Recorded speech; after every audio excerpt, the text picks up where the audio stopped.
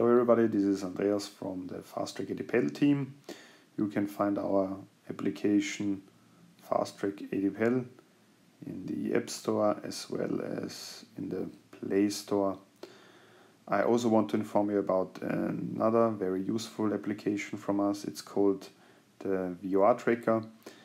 This application helps you to practice intercepting of radials and also entry of holdings.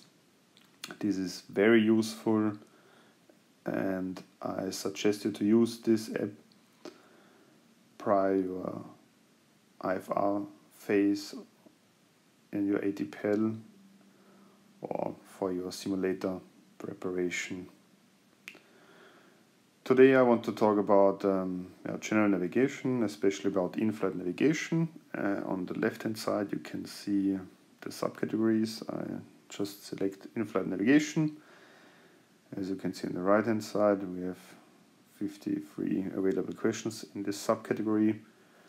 Then I just start the training. I also want to show you the search function today of the app. You can see in the left top corner the search button, and here you can insert all the terms or words or topics you're interested in. In this case I'm interested in bearing today. Execute it, and then I can see all the questions which contain the word bearing. I simply select one of those and here we go. The question is, an island appears 30 degrees to the left of the center line of an airborne weather radar display. What is the true bearing of the aircraft from the island if at the time of observation the aircraft was on a magnetic heading of 276 degrees with the magnetic variation of 12 degrees west? So again we have 4 different answers and of course only one of them is correct.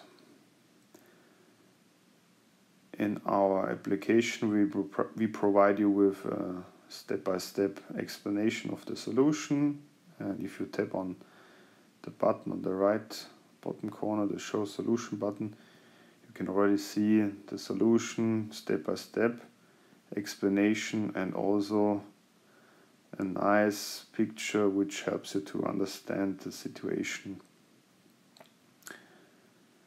As we want to know the true bearing of the aircraft, we want to know the QTE, and the formula for the QTE is the true heading plus the relative bearing plus 180 degrees. So in the next steps we calculate each component of this formula, starting now with the true heading. And the true heading is calculated as follows. True heading is the magnetic heading plus or minus the variation. As we are 12 degrees, or as the magnetic variation is 12 degrees west, we have to subtract it in this case. Either it is west or it is east.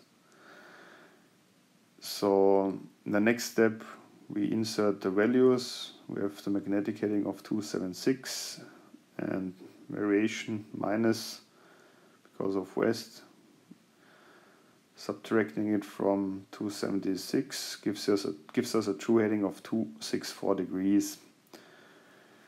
In the next step we calculate the relative bearing, and the relative bearing is, if you might know it already, the relative bearing is a bearing measured with respect to the nose of the aircraft or to the aircraft magnetic heading. And as the island appears 30 degrees to the left of the center line, the relative bearing is 330 degrees. Simply 360 degrees minus 30 degrees.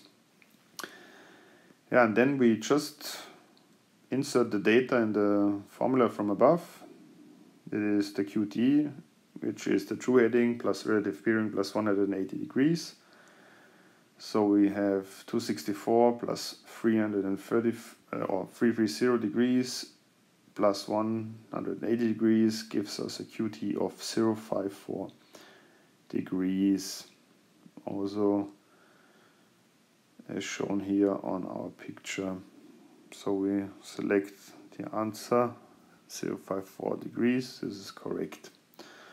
I do hope that you liked this short video, that it could help you to get better understanding of the term true bearing or QT.